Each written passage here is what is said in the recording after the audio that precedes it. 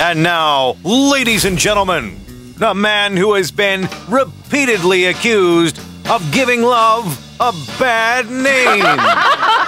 It's Jack Diamond and the Cavalcade of Comedy. I do what little I can, and that generally is the problem. All right, let's start with President Obama in Buffalo yesterday, stopping to pick up some buffalo wings. That's right. Oh, this is great. Next week, the president is going to France for French fries. So, Wait a minute. I don't think it works that way.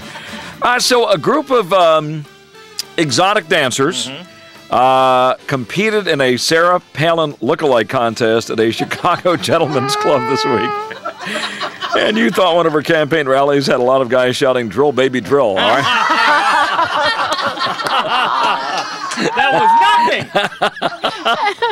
nothing. So Sarah Palin, God bless her, she's prolific, has another book coming out in November, which means she's written more books than she's read.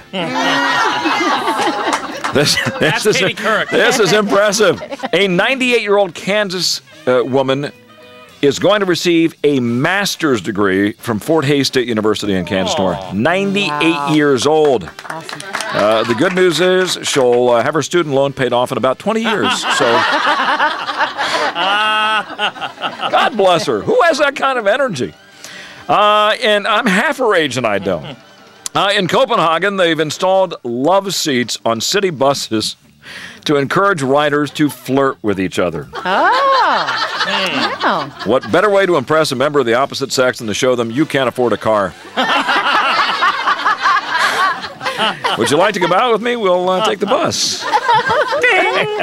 And finally, scientists say that 20% of the world's lizard species could be extinct by the year 2080.